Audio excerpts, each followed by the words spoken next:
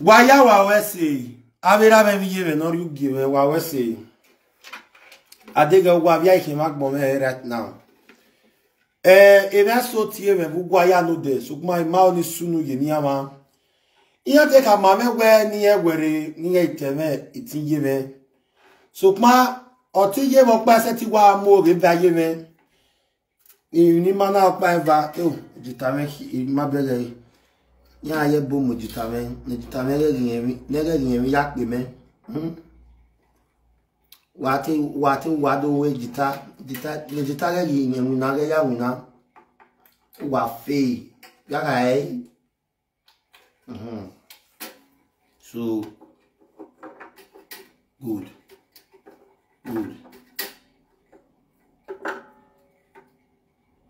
E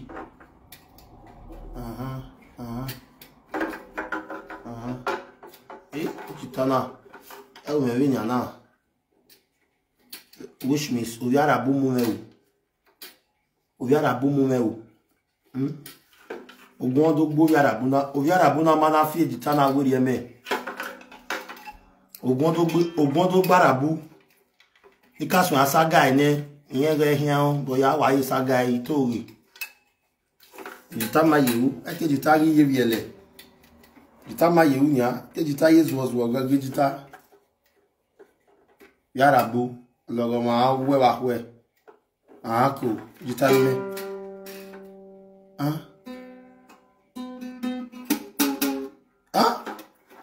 Wagobia Ahmedi Uweji tane mamu meni di ape Weki na yi Me malake gbe mi venya Ahmed from Mozambique. If you know what is good for you, you see, when I come to your store tomorrow, give me good guitar. Who de wow. E guitar yan go pokpa we na ge di Murphy. No ya wa me gwa o plani gi bigo. No ya we sage. Imi wa no record ye we ne o. Logo ma do gbo ni wa we. We no ni radio station. To gwa record do ma. E di Murphy na o gi yan mi o ke lo ya we no ye na o ya po. Logo ma do gbe itore. Ije jitana ma ide yo. Ahmed eduta mame Ahmedi eduta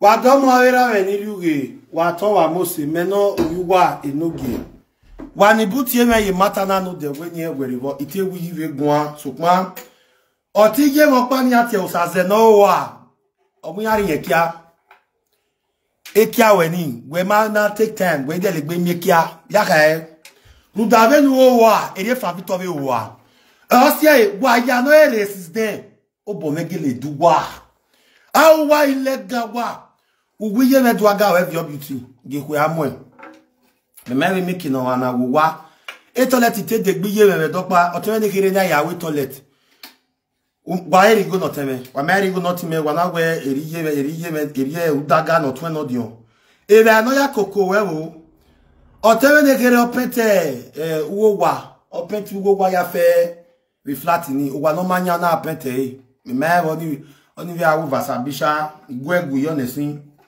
o gwa nu we manya we na apete ayi we ne mommy pa na ayi we tiye me aga na denere to ya do evio Osazee ogun hin agbo owo ga we ma ga nya we se no wunyo tiye me no dia beauty no ro owo ko Osazee we se na ga nya Osazee ruda Osazee de 10 years time Osazee wa yezu o be webu oya me we beauty no mu won e ne wo wie ya wa medi wa ko ha o to buku yan lega medi ye ma mi ye ma wa no dogun ye digital so we na tade sini we Itore Osazee na yezu ozo e beauty we ma mi ropa metewe before now wa ya la video de efrabito wa ye muge efrabito isi megbe o se na gbe di Murphy ya gbe omo ege opa ni awe of video yeme. E Monica logo ma do la wegbe. Ya ma deport you service penny. Wa asun go wagmo. Le ona shawo na hin time out on na winner. Le wa again na. Le again wa gina oye zuo. Ya wa mi won no ma ho ewe do. Ona di Murphy we lo ye ke bo se do. We no yari bebori.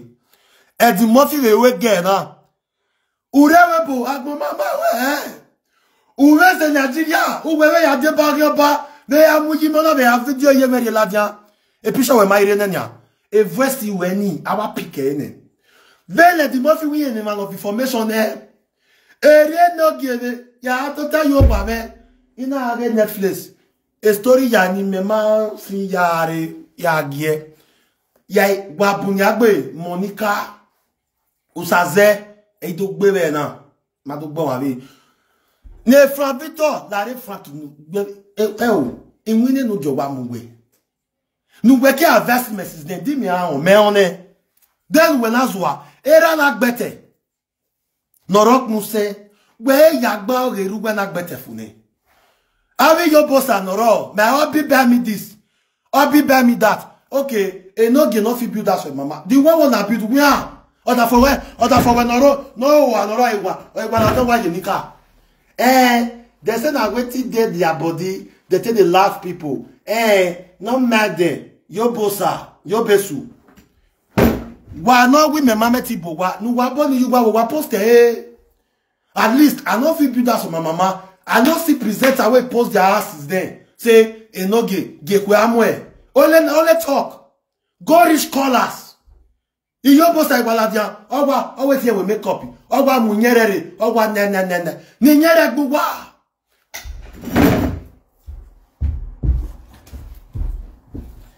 Yo bossa gekwe amwe. Yo bossa we no we manage your brother for we. Yo bossa gekwe amwe. Yo boys, yo besu. Gbege we no wa. Gbege nema me do. O do atami me me mati bo wa ni yewe.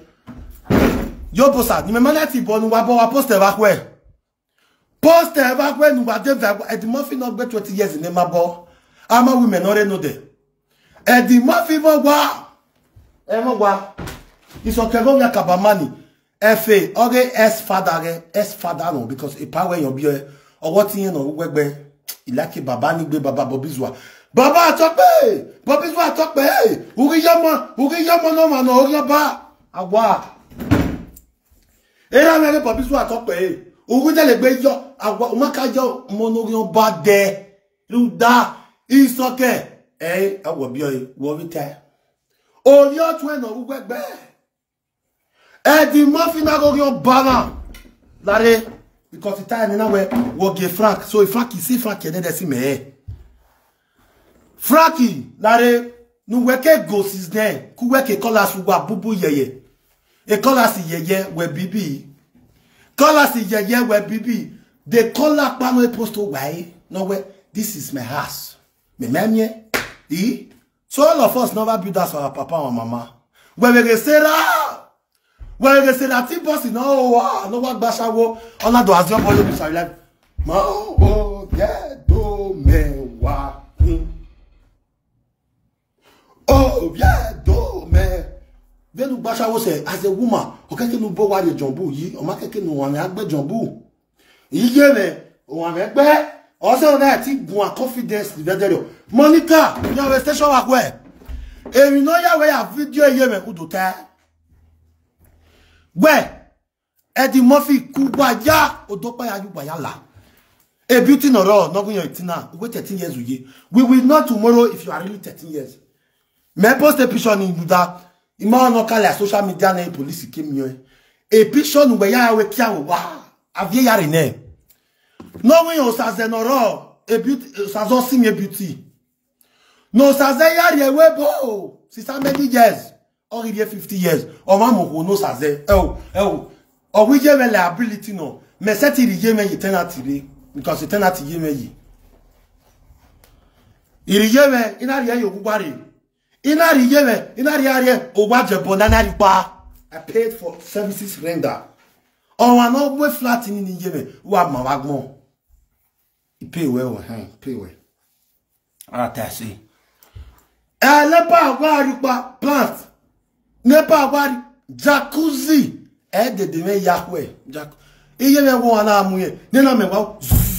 On va y même bon à ou. Y a même des tia le you bela. Y a mal ya o ye. E ba we la o gbagbon. Osazee no wa den me pi sore la dian. Osazee wa zuwa. In fact, otu ye me ya fe e beauty we zeye, beauty we ma.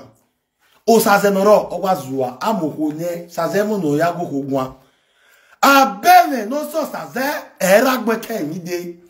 To Osazee ye zuwo o ye me la ability no. At least iye me biomo no certificate ye problem ire we mi sunu dai. Gbe no go ga nya. Una do avie meve di mo fi no we o anara agbe oko ni vege ni we. Oya ge nya Osazee amegwe o ge nya we si. Ege ne ya gwa lu to owe 50 euro ga ri gin every month. Ni ya gba owo mi nenu e. When they we na nya Nigeria ni.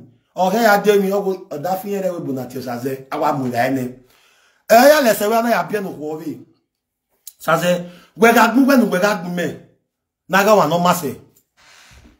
E Fabito wa yawe we certain ga mi we do we inwe je Fabito me yegbe ra na di mo fe mo we fraki no ma wuye platform ogene platform dead body wa na ya make it complete platform dead body no e fraki my o me left from right e fraki no wa zuo e me wuna e me supermarket there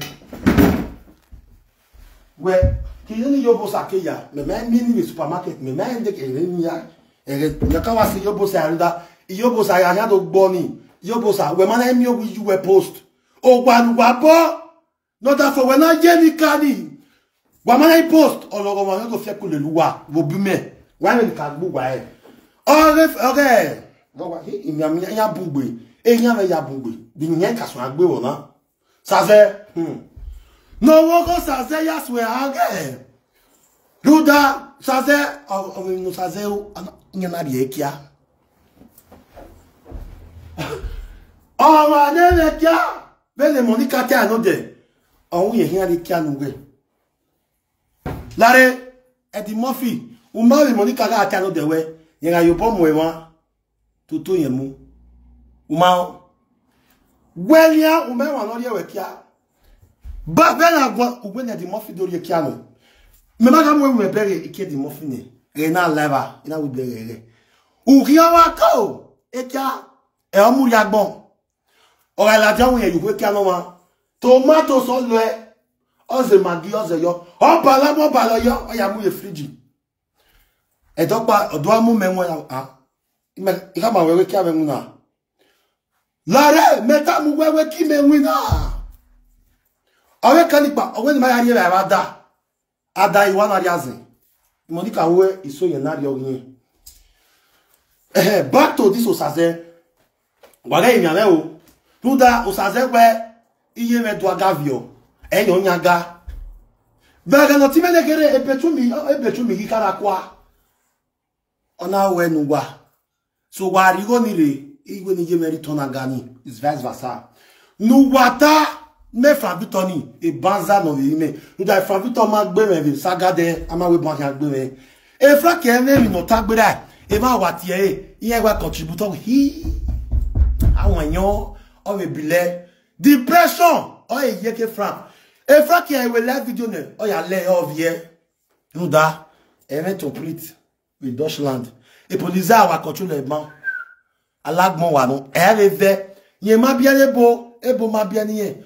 Ne not ye when ya no we allow for 13 years no go alagbe wagbon a your CEO managing director depression minister any day depressed gbe wagbon o se e me so ati yin we o tin yo ni rere magbasha erere wagba o wa de depressed via de depressed here Eddie Murphy na dey contribute Eddie Murphy win ya ti kokwe human trafficking always 6 people here me viola we let's go ekena gbo yo gbeji since Denis wa ye ke ko e mata na ga iseki no se ne e Denis ya swingwa ruda wa yan politics o go yere dia na ngwa ma yen ngwa eje no ke from Victor Osazee won agi fraki yi mi ama Osazee Osazee wa tie wa dan le yo Wa die.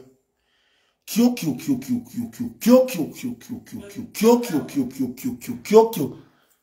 Daveo, wa give me nota.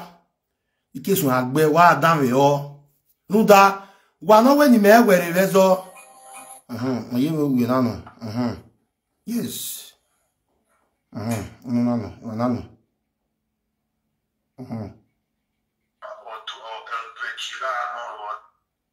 O tinge me o. Wa daveo.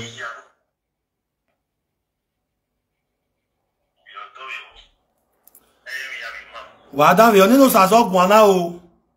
Ora itoge ne me ado tamu ya do ge pisoge mawa no wa berebe no ma o wa e no go genya wa dan yo of the party. Yeah, you were doing in a look with the side to or change the other side of Yala.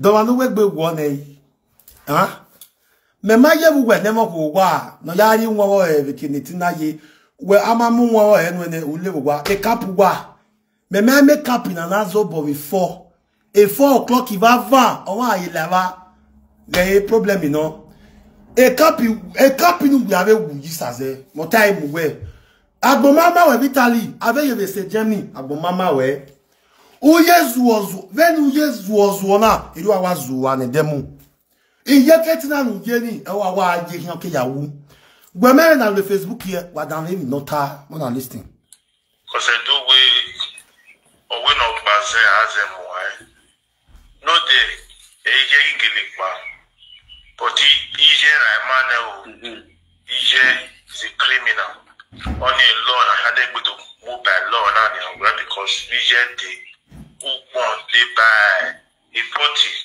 e ye via to one etina e furniture o one ke Daniel Kaga o ebo motorenia ona sileya delegbe which is a criminal case we do dey by a human trafficking na lele honania so ena we need go where ije igbo mai o yirira iyo kare dole nijima yona aragbon ipamaku nijima dueki ya dele where okay you be audio o ware o be safe river aka ya afio my own mother brother ni aviye me gba ye aviye ozuona avera me viye me nota ma me ni stop wala here till stop we matter now Osazee noro yen wa gbe ya izegbo saze me ni gbe beauty eri a Osazee ya na we the whole world yes wife you at wa kwe runda no gbabe e okin saze venu gba yezu ozuo eri wa yezu ozuo ne demu you know what they talk na so beauty furnish us for my mother na so beauty put Danny na so he push her no tell ne kere ya we betu mi bo no tell ne kere ya penti gibo ugwa asun ugwa gbon Enogie, you too proud. Now that one the pain now. Yes, I'm proud because why? I am better than you all. You people have tried everything possible to make sure say una see my end. But now me go see una end. Una listen, no. Your own elder sister up. She don't come out oh. When she never come out, she never or even you be pa. Una mukba one do tell me undano babe. Le Frank no zuwa na. No mama ti bien ebo ne o se na gbonye na seti me Frank we webo eri o wataleme ne demu ya bet wa da we o your one in this on where ima or to do a chiga no na ragbo ebo na no gona ya do tamu wa story nota story ni je meta mame Veno ya raje me veno ma ye kere village market ya dele imi ba ile to ahim so le pa ko ni make na save ya na ya vio yo wa ege isene yire hin ya mi those busy you busy but as one go better see me we eyin o nya understand the mena e kini o me to die o temani kere na ije ebi ya wa mege ko bi ohana ku obije e ona vio egenera na bi ara gbon era bi azeye just at where a 10,000 naira ni oyibe to bere ni digo bere ni orisie saze ona ifioni bai saze asun amwebo gbiwe ne anasun amwebo gbo ne mwebo gbetina ne yebe 10,000 naira now. I believe you were aware it. But I just want to play it because a mess on the bunga atano de way near where it but ya just as a way a fuck ya sing you bon do me a be a quality. Saze la video o good bue wagmo usun good de verwa a bere o go ria bue nu ba no ari agmo no ga ga no wa no go ga efe ko nya wa de verwa mi no maganu wa ugwa asungu ege nu gwe na stake yi me nu gwe na ye here ama bi me o je nu we ga dovio ni ye me ga asayi u yari wone ebe ni ne beauty e wo wi ye me e go na ye here wa yari go ne wa du maga wa asungu wa de verwa no we se nu wa ya nu wa we se no ya gbu wa gbon e fan bi to nu wa we sikena na o we de do gbu wa re la de wa we o guys de no wa go de no wa mari no gbu wa re la de ruda uwa wes saze uwe tu we gwezi ni baba la we wetin agbe no wetin na de verwa uwa asungu come from my house mete we de yan igbe we na mete we de yan imu no de wa asungu wagmo ku wa ke di mofi uwa yan de verwa in fact it's on here that see me but I just want to pick out points here where say ti am when me gwa ni we me lock up here you wa pin go I would use that they make money here on the talk for ordinary ground. When I mean Ropa, Wasungu. Oh, no, be a cookie because a liability, a key, or my equato. You winner. Okay. But who I took Papa, no more care. Nobody no that more care no a tip. Not as a gogag boy. We give a liability no, Larry. We give a liability. At least my mother gave birth to an action guy like me. Saze, don't no cookie wear, November yo. Saze, don't no cookie you wear, beauty nano. Also, no hana ga go wan diare weke yawu. Webe brother lucky ku, every beauty or see. Me merite beauty yagwa. And I am not interested because Odafe beauty of a Zua. Don't Dafe beauty mazua.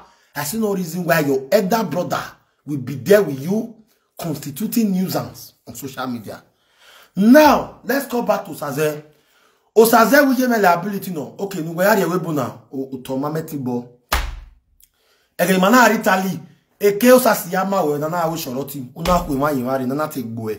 Uwe se Francis ugbe wokpa nu yate ya receive odo then ex girlfriend we no do mu dia nu uwe ye Gemina e couple ye yeti today owo marry Eddie Murphy or imoko nu who is now a liability between my mother and you are a liability urewebo uye wa no ri go bazuwa saze deport egbo enu da agbo were saze ugwa owa oye bi ukina hin nuda then mayaya rebe biti ya mu my sisi la webo wo wazuwa sebo wo we unduwa se wo we konde wase wa gboma we ma wo yezu ozuo wo liability wo we tamoma we o ma la saze ogun yan gbo e ora gbo gbe beauty bae wa eva de vagwa we tegbe igwe me wa sungu we ma gbe wan mehin oye we tu we yawo awo ni ya ge bebe ni nda ya na mi wa ati dom wa mi saze na yezu ozuo the beauty no anatie me ni epi were muniki were ndeti ya agogi we una ye na ge emen agwa no riawa yezu ozuo no ga wa ya ge unya igbu nda we love our ga we ni gbe but na ge nyawe because e ko we ma vozene owoke brother lucky was no ga ma na ge nya vozene owoke brother Friday ma na ge nya wo ga ma ge nya da fun by the way because of your stupid mad no mu lagbonu de e ko ni bc owo we beauty uwa gasi le gbe maladian with social media asile gbe maladian already So anything where you attack me Frank, if you do yak buema, wa sungu. E Frank maka kumela wade. Uga bereri maladia, unwe weti we wa or even you have a stake family me. Wa sungu wagbon, ogun ogbegbe di mofi. Wa deve wa. Alex Osazee, Enogie had your mama ogun ogbujue. Igwe afian. So era we di go ije second anini because the first anini re Deutschland in there.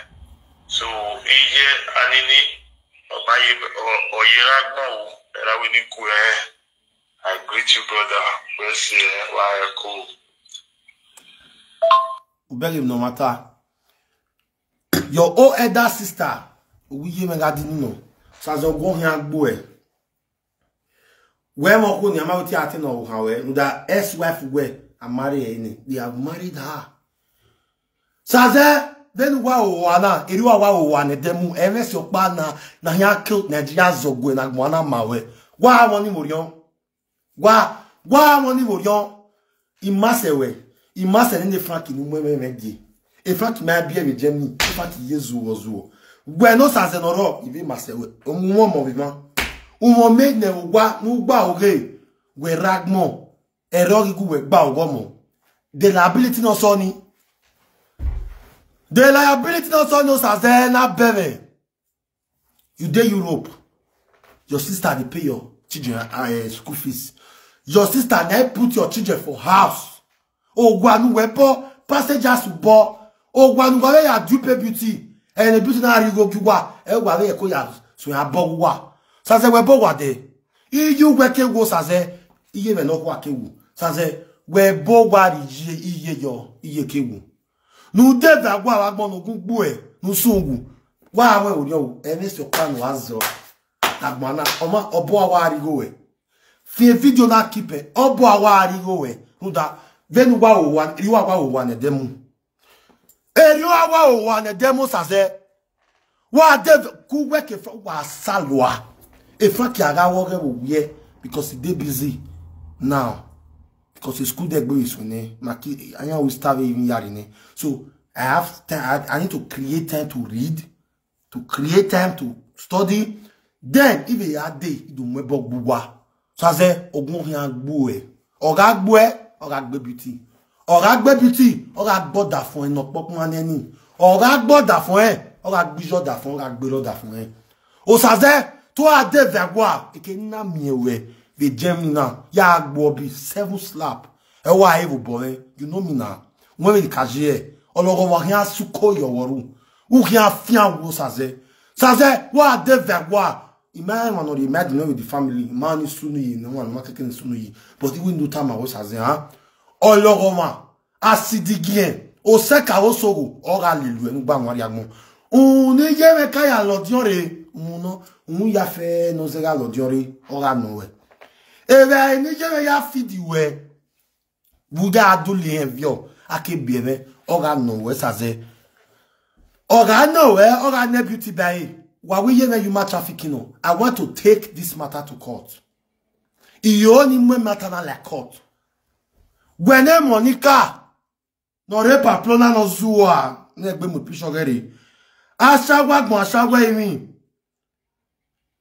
then Monica na ye 30 porter Spain human trafficking when akpa gay wale Monica ogun hin agbiju e wale ono na video ye meri la dia o wa beg again na veno na yena nia owe ni edo se eji ni ye mese veno na jenia when you don't say weti Monica weti say ni yeme say Nuda arrest over there another arrest yeme. You came to arrest my mother, arrest her and let her be. But una video yeme with rapper kakwe pa ya kisu agbo e. Kakwe pa ya kisu agbo e. Eddie Murphy, you take your palm away. Uwe no 20 House of Rep member. Uwe to me ya oppressing one do. Uwe because of a Dennis. Uwe I think bonwa wa do. Uwe Dennis iro we yeki. Emi ya fe ntalo. Iyari recording. E man of chest we matter na. e ya mudiane because utieme itienwe uveret nga ya mujeme wa ama bio video e di mofi ama biewe ama we bio via kabama no lelwe yani oni la jave na ozuo yozuori na we go no we made on ya owi wa we saga wa we Monica kari wa mo boy nya Monica ga munya zabo we va uwa nya aju wa we no ka wa we no makpegbe mo na we to come Monica we la gogo je ni ye forget about me te wedding mo fi go on agbon no go fi we ne wa we saga ule to temi we will take this matter to court. You are oppressing me because of Dennis Denko. It can matter not ye where to book where we believe. E Monica na wa lekia. Monica no re pamplona no go na book where bed the Murphy. You want the Murphy na devil wa ogun ogbujue e Monica na no re pamplona wa ge Monica no re pamplona ogun ya ogbujue. Then I deport you from we board Nigeria. Eriwa we owa. Iga shago ya fe nu emiawe la we gbere. Monica emiawe ga la we gbere. We ma tenga mi pishu we nya. We ma tenga mi pishu we. You get man, you video my mother, you bring command. Wa ya no involve with matter ni. Ya suwa we ya bolwa. Ya ka mu we wa ma se. You want to spoil your brother's political career. A matter na agberakin we expect. Agmele tagme gideko. Abu wo gina ya arrest ye mena because of your power. Nobody's above the law in Nigeria. I remember where you go gwemanu, but it is to an extent. So many advocates, lawyers are interested in this issue. When you have Viaro a sister like we boy who do tear. When I talk about human trafficking, a beauty now human trafficking. Because you know mudianu when we are like we a flat you well low. When I'm women Libya, they told me zero. So you are the highest human trafficking. We are thinking where we are thinking more really. Although you know me we ado ya cover matana, ya we ya gear any item social media. Saze no je you be vagun no gbianu da igo kigo na reason ya ibito yan ze ya we ne nwan ra kekan we ya ko ubezuwa awe no sa ya anya ga gimania gi agi e makane ja no sa gima o makane da un danu gbabe e we beauty video agun we osa kevi brother mu dia e no say any man area on is that my mother said no matter what. Ovira vision ni. Unagyo ni yo nijo. So ya son yai. But mami we beauty, saze beauty. Waiva. Ogondo guwa obi me ya ize loguwa for the social media na. Ya ize loguwa. If I'm telling we egbe yen o. That this is family matter. Uga ni family to continue usu ari go ne. Usu ya pay. Igo wa henga zeyo. Saze uwegbe wemene. Venu wala ya ye police mu yeme. Ogbon ga gbo e. Saze wa de vewa. Vena mohu no hiana. Iri ya mohu no hia. Uke ya wu. Ologo wa ga fie kule lu ebugbe. O ga fie kule le beauty wa van. E fra ki lare no gbo e wa gbon no de vewa. Ugo saze de 4000 we. Ga age video we sin. Iri saze de 4000 ri. Saze yi 4000 ri. The family no get na ima. What's the near ma? Would they buy a what thing no the why would they not be good to you? Oh, man, I mean, boy, at woman. Eddie Murphy, Lare. No, de vergois no good boy. When you from Victor, or you don't very river. Uwe from Victor, Uwage mami, or going out bugwe, we, Eddie Murphy. Where Monica no ya video yeme. Where de vergois. Time why are not even seeing the time yeme? Amamu yeme. Ogun ogbo Young Junior. Then we be Young Junior. ogun ri agbiju e.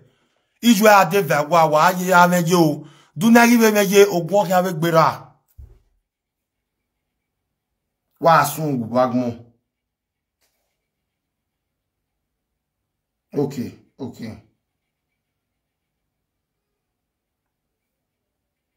Let me play it. Monica no run no win race me. When I'm mad, when I have video yime, when I have video yime. Okay. What have you any frakitao? You know what you want in life. I will tell you the reason why this man has been on my neck all these years. It's a big thing I'm going to bust people to do. It's okay. It's the problem. Why this man has been on my neck. Please don't give me this time. For those who don't give this time, God bless you. You understand? The reason why Eddie Murphy has been on my neck since all these years is because of his okay. Idausa. Because of his okay. Now Eddie Murphy hooked my neck since all these years. Because Isoke was my girlfriend in Ogbi. Okay.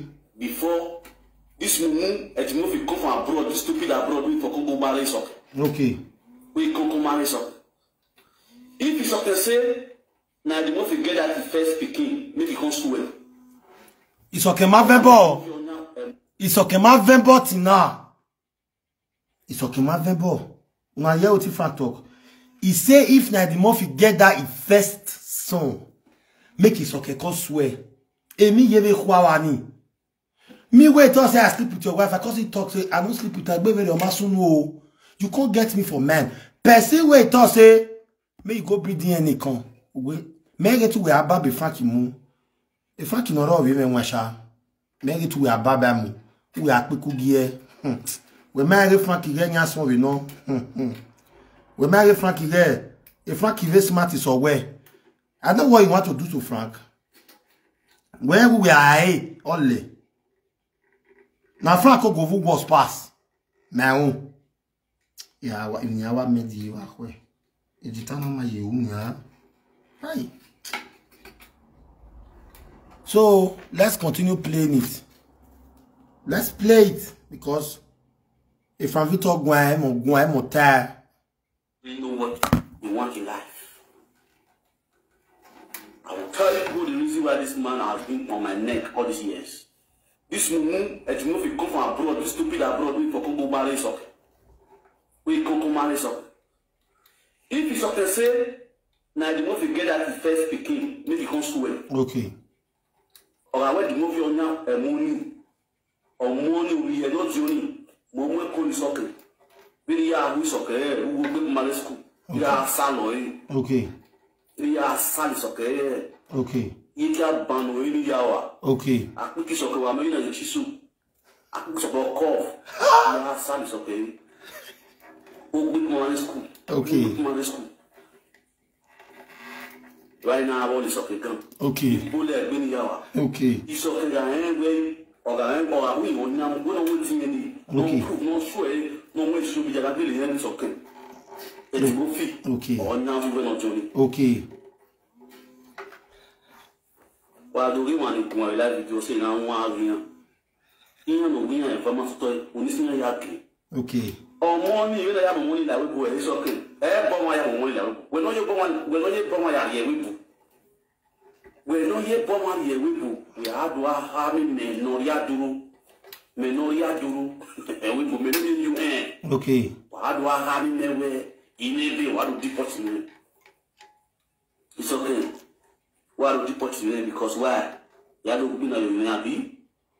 Why do deport you? That will no more you me. Abi. It's okay. The man we are calling me here. The man we are calling me here. Coded you. Vous doyez your very boy you do. Man calling me in Italy. EJ. When they hear the allegation, Eddie Murphy na yezuo na. Eddie Murphy obon na gbijue. Eddie Murphy wa de vewa apology ni do apologize for wa weni. Gay emiame wa hon mi yo wa de vewa ologo gala gbe yo I never play this thing finish o. So Frank talk all these things for your body. A Frank Mario we do dig where you where Ugweru da e Monica ya saga wewe Enogie winye away your free cent. You hear from my mouth. Me you hear from my mouth say me tell Monica say me sleep with your wife for free cent. On your way you rape police. See what you find to talk for your body now. Eddie Murphy, let's take this matter to court.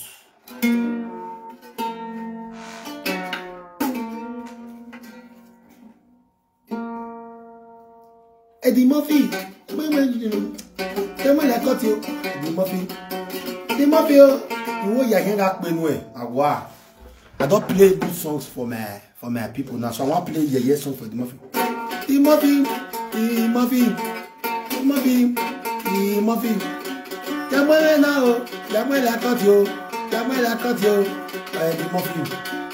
CEO, Ogyoba, CEO, Managing Director, Ogyoba Conglomerate, Wayawedo, Ogyoba Eddie Murphy, Wayawedo, Ogyoba Eddie Murphy, Wayawedo, Ogyoba Eddie Murphy. Wayawedo, Eddie Murphy, Yoba Wedding, Ogyoba, oh, no, ya one mevegwe. On a yata yawe, Taye Yavoto. When you Ogyoba, I made me have a Yavoto, and I will wear Yavoto. Osazee yana adebekun. E pana abila me won na pepe soupi. Ori ze bi pepe soupi mo ori Osazee.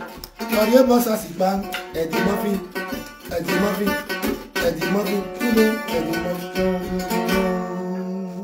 Ori obe fwede o. Ori so la betu. Ori Osazee ni. Ori so la betu. Yo ba se ori so la betu. Ori ya hin akpe nu e ilita no magba hin akpe yo we o ma na gbe di mo fi yasungu motai ya gbon han we do down yo Frank igwegun Frank my son owo no wo kan we re sokin le owie bob owie akaba imagine one owie agbo ya wo ye agbo no. You know what you want in life. Okay. I will tell you the reason why this man has been on my neck all these years. When you born we had to have menoria duru. And we will you had to have me where immediately what to deport me. It's okay. Why to deport me? Because why?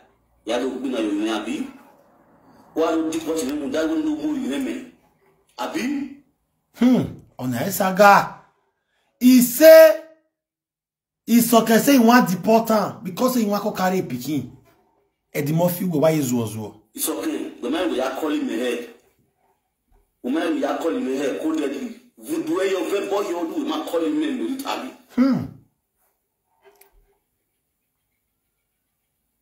Minister of the Consul could say, you know, they call me. Minister of the Consul could say, I never fuck up. For? Okay, the movie will move verbal, in my cabin. Shit. When I look at the movie, lads, I may come out publicly. Remember, lads, you're not. Really, I will be Italia. See, Eddie Murphy is a very smart person. As I play this thing, so now he go fake call Frank. Oh well, hello. I say you only was well dog, but even you are the coke, man. I say you hear me, man. Me even not even man. Oh man, we are here we. Oh, we Frankie go man on my neck, babe. I remember his was what. If Frankie one man, Frank no go ever fi show you he ask for this life. Just come out that one for man. Frank na stay another devil, as you be devil. Frank if he may tamu well, he may born well. Because this thing so I know say the Murphy go power put, but all about pretend the win mouth. Ya say good soccer now. Oh mo yo. Oh we give Frankie yata. If voice of what they be walo. Oni.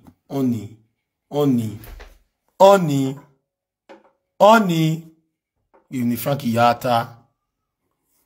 Oni give ni Frankie Yata. You know what? You want to lie. I mean, you wait, could say, you know, they call me. Me so can swear to say I never fuck up. Okay, the movie will go very well, November. You might have banned me. When I look at the movie Latin, may come out publicly. Remember Latin now. Really, I will be Italia. Do Latin November, and I will now woman. Do Latin and November. Really, I will wait on I'm a mere really, I'm Wi-Fi. Now, and I'm quick. Now, when I jabo. It's okay when I tell Tanya. Even when one jabo, what am I wearing? Now, the Yasalo, the boys, this are the body.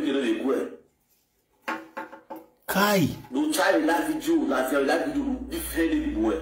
Like you, who from Dueno, who from Boyo, I won't go to no when I won't go to the boy. Ye, I will not do very. I wear idiom no rugby. This will not be saga.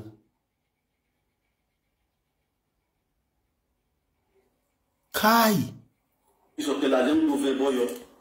A democracy, you are a democracy in Kawan where all was wrong.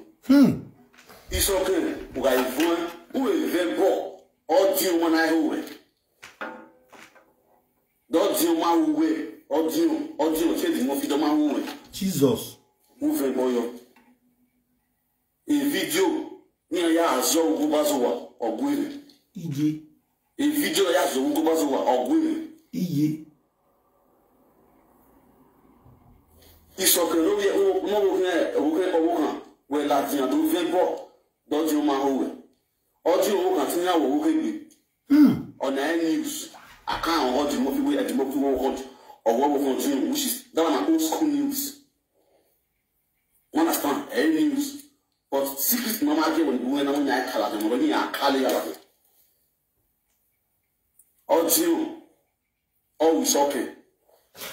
Or see at the movie now, I will continue. Agbaka. When you do ya, so we know I saw it. Who go pass over the video day. Until come, or can tunnel or Lumuza. Who say, you ever car? Let's also in your only Matani. Kosani, Chief Lumuza, a Matashin. My only near a colony that goes on the chief. He posts a warning. Oh, we're here now, we feel one day.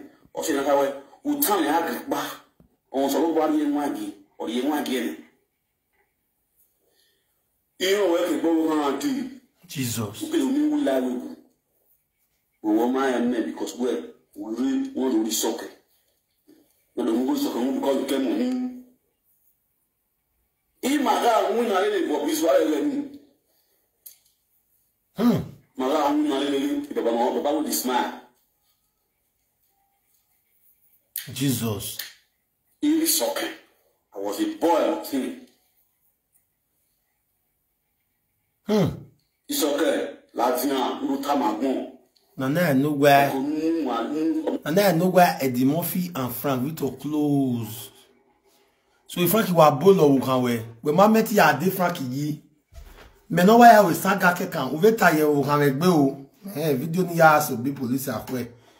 Gbo wo kan me ga mo ko yupo. Kenwe na hon e recording o kan me ya yupo. O do viola di han. Gene Frankie wata yo we gbe di Murphy. Mameti we me pa. Because why? Maybe ogele way. Because this allegation not be allegation where they thought say is saga na him. This is more than saga. But it's okay zuwa. On ifra Victor mu wa lewe. Wa ati me ofenarat ohin agbo wa. Wa ga wo ofenarat me him. A pana ant is okay na crocrush. Bam bam. A pana rat is okay na crocrush. A pana rat Isoken na cockroach. But my me wasungu ave rativer cockroach. Rativer cockroach non mais nigbian. Arrive Judas. Ou fait na rati no il me money no wana. E pa na ant, e fa na ant, isoken na cockroach. Cockroach ve why you wa remedia? De nou wa ge di when ya hate wa, hein? Nou wa ya ye police mu yi me di hatred. Akwe yan so na gbe Monica noro. Oni do wu obi me. Why when a video man no ye rapa e. Hey, where? I have a time money. But I have a tire me oh. I don't want to hear. It costs of money. Oh, yeah. Ha. This is the camera.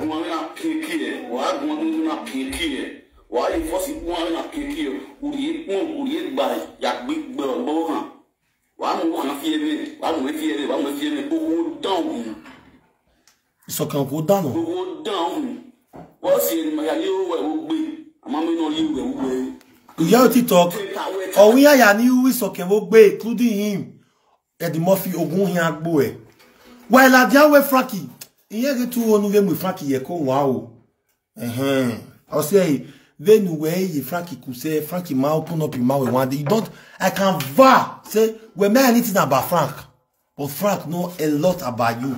Also no more go. The live video is we live what of the ye I'm a baby. Like your live video ta. Wa won laugh your live video. Larry, do Sunday. You said they will start using assassin. Here will assassin the Murphy no.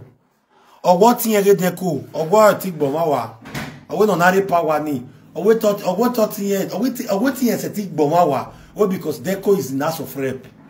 Yes, now. So you may have with the net of your beer, so do I?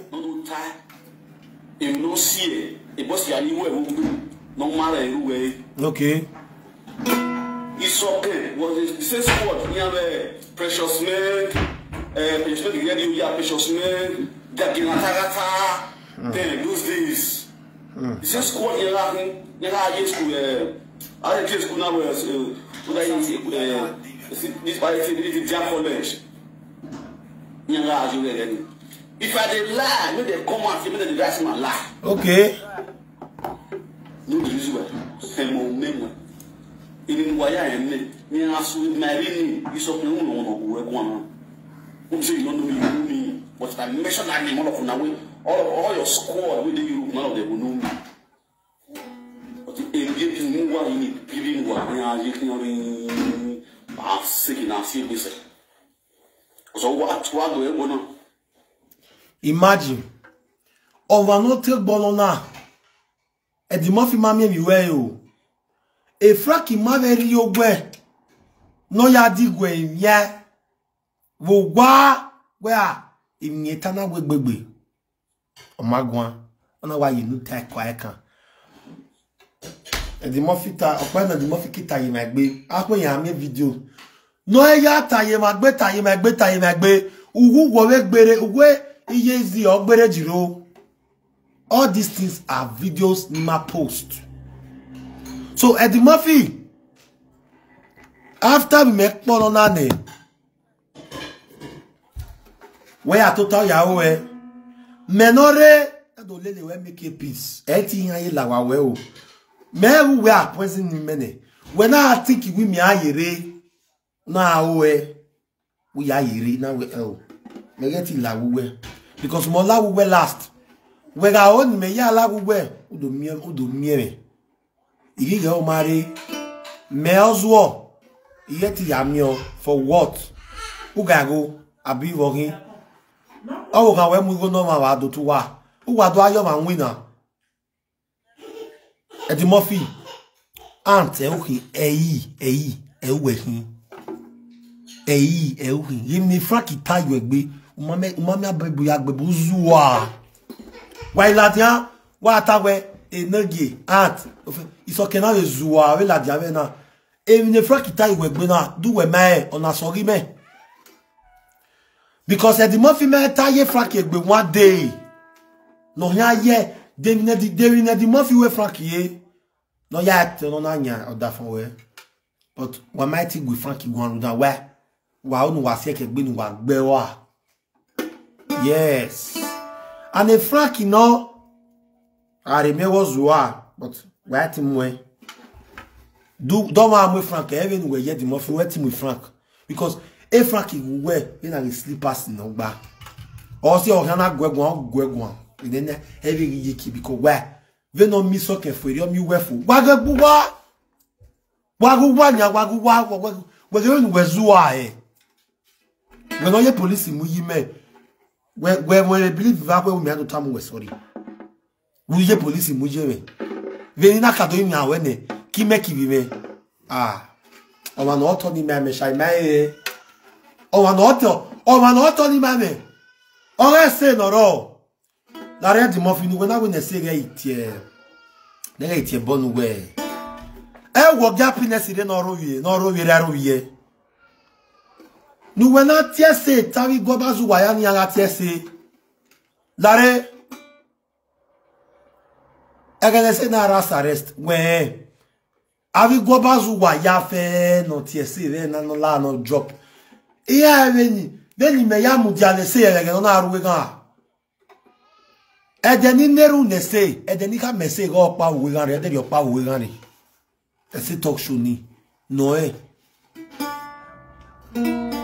edeni ka megwe o pa yan arrest ri edeni o pa yan arrest ri ona ti ye no rai maru wa ese ya toge tiewe ese woyi deni tie megba moge yo magbe ese tiewe deni tiewe e deni ta mese wo ya pa yuwe gare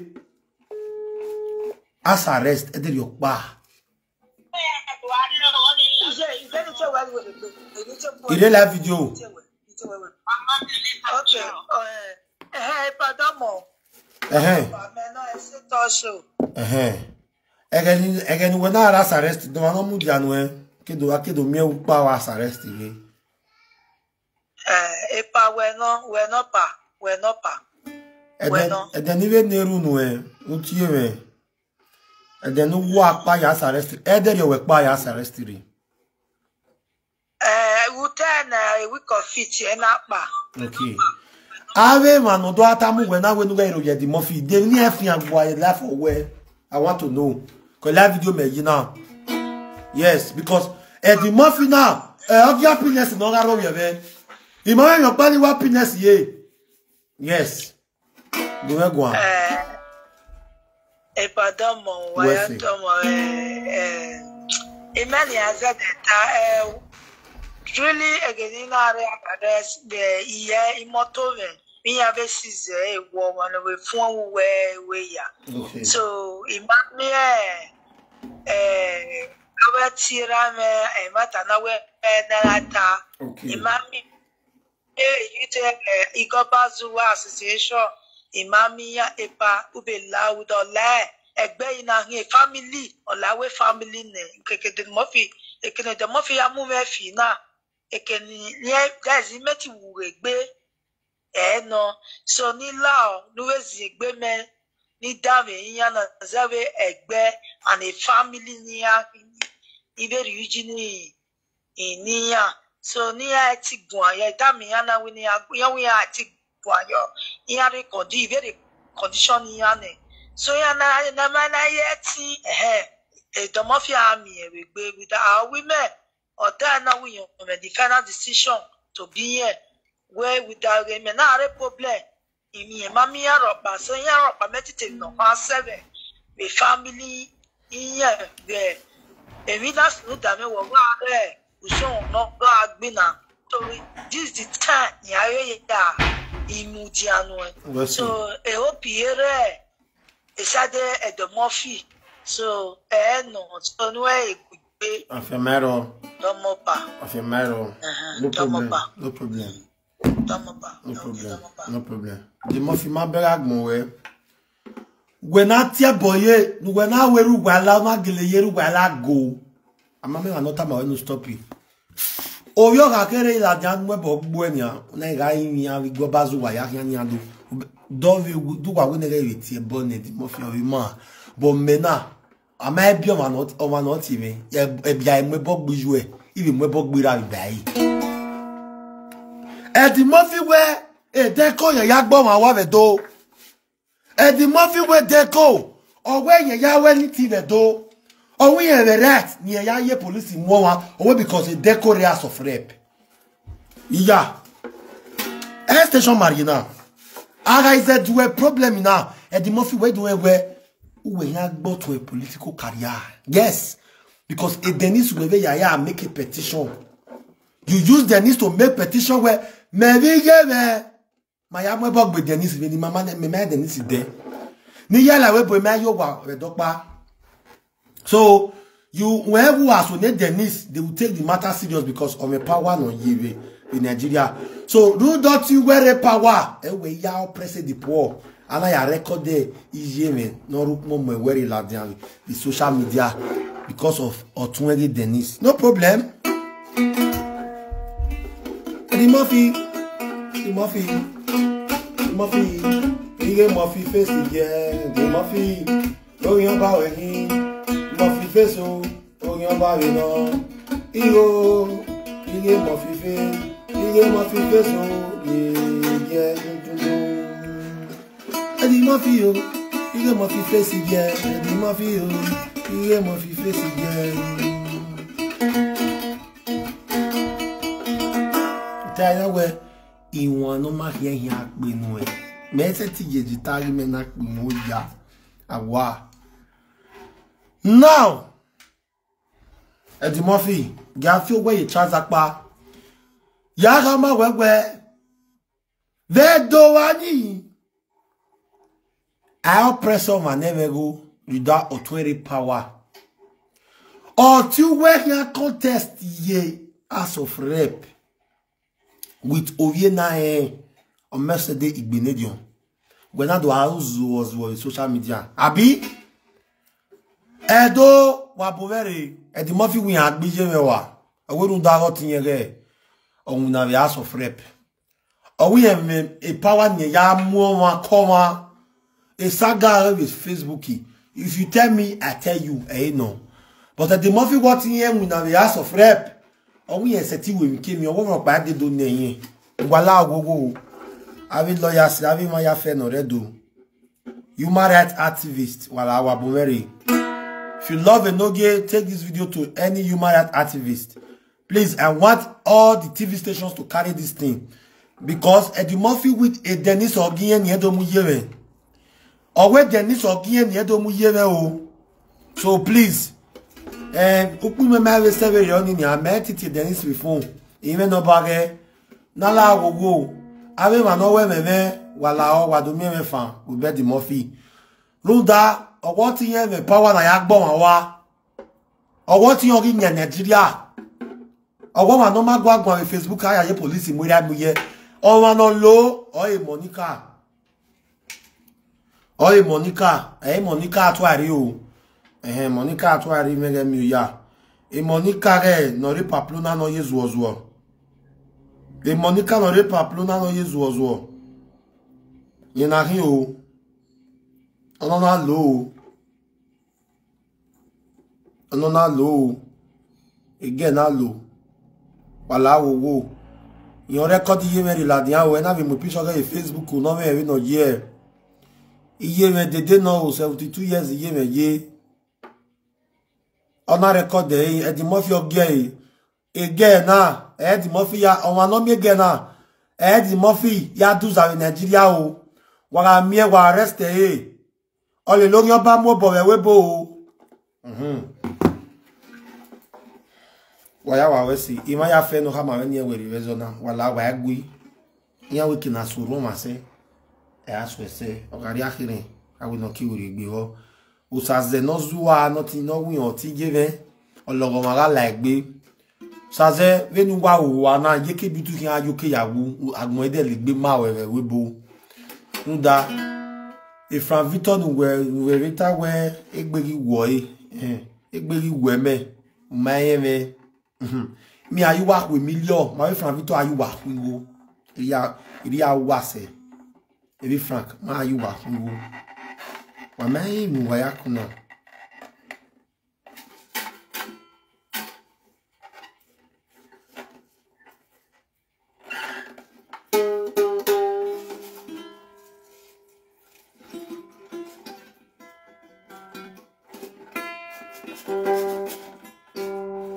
so the Murphy got here on now yas of rep. So where you only ye me yegan. When you me ya you ma traffic here. Aga the Murphy got do tell. Na kimi wano mudia no ma ya le agwebo. Era no ko we mudia nenya we re iragmo. Wa wa ila la na we mudia ne we ni but e bo gbira we o. Ana ga ta here we e bo gbira me. Eri mebe wano ta here o here yi.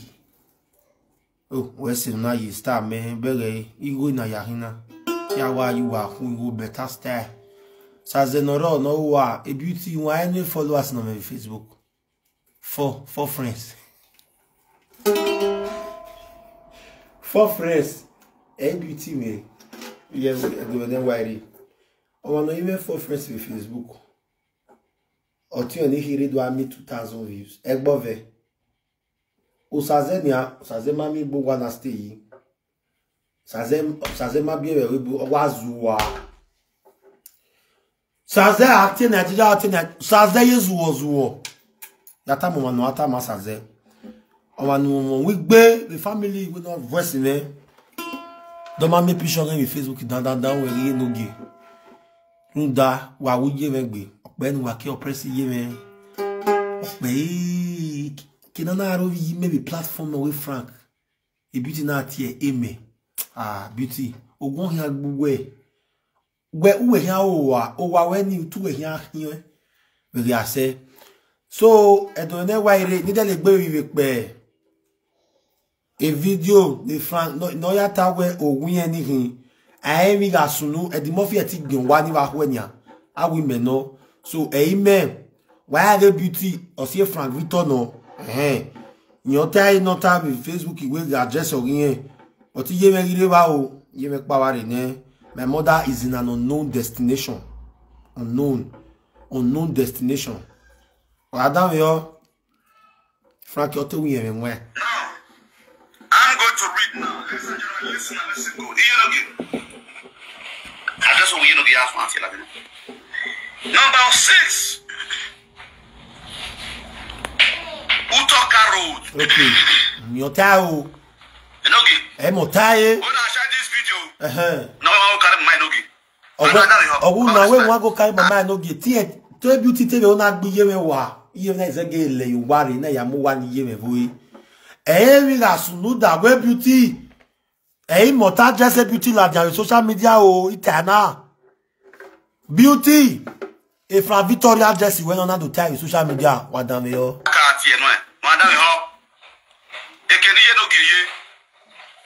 Number 6, Utoka Road, Use Quarter, Benin 3, April 21st, 2020. That was when this letter was written. Support you inside this atrocity.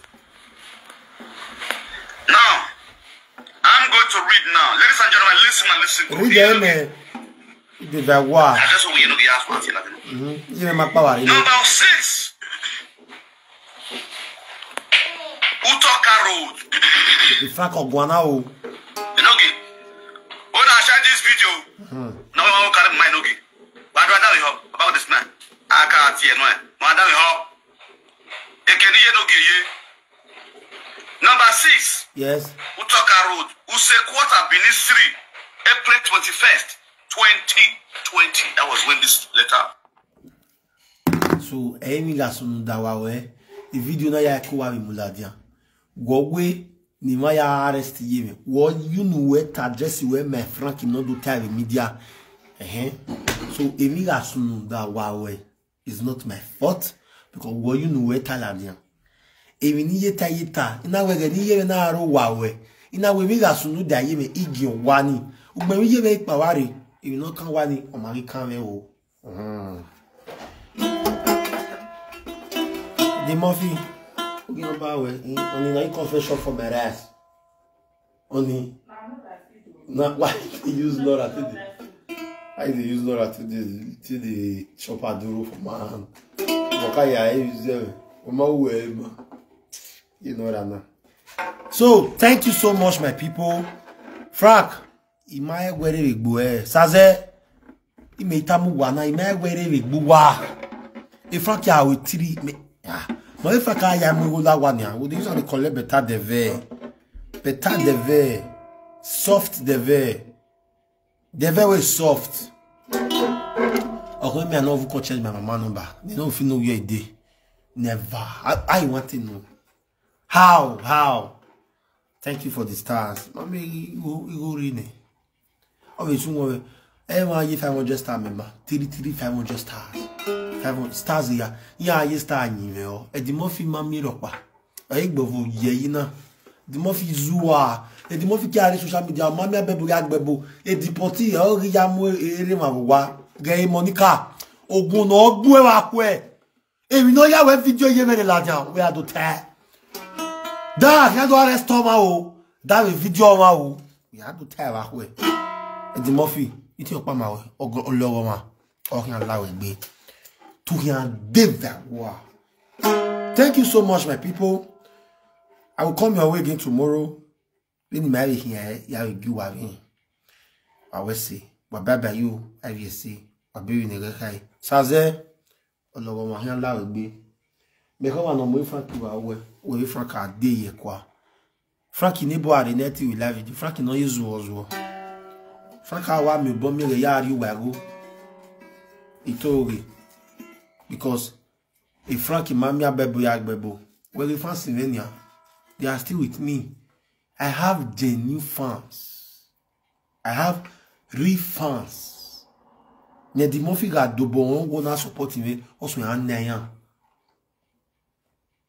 No gba di Murphy we na gba wan. Ne di Murphy na yezo. U ga oge ni makado na hin. U fe. Because of anoye police mo wane. Va diana va diave. Deligbi mari we deligbi etiku. Awa. We a beauty Osazee idemu gba eneni. Bariana ya fiari ave. Ma gba etiku Bariana wa amoni wurion. Osazee na beme ogun ogbo e. Eswafi we adogbon wa we. Tegbe ya posi we fwa. We ti eswafi we ni ado mo fun. Eswafi we ti ni ado mo fun. Imera yin oni sino lao. Imera tu zuwa e o vevon no re France no ro. Oni ve de do gbon wa we. We na te agbo e France. Nu de e mo ri nta e we na beauty e wa eva. Gwana ye zuo. E beauty uwe tewe we megiri mi ado deji. Wa meri ya mikeri de meji. Wa mai wa ga atiki we iye mi ado yin wa ma. Wa na is shock we iye mi pa. Odo atemaga. E pent ne nwere le lugo wa wo. E nwanja wa na pent. Wa sun. E bi ani ye ya kokwe wo. E betu ne nwa don lo yi wo. Wa sun wo. Ologo ma yan lawe bi. I love you all, my people. Stay blessed, stay safe, stay fresh. Good night.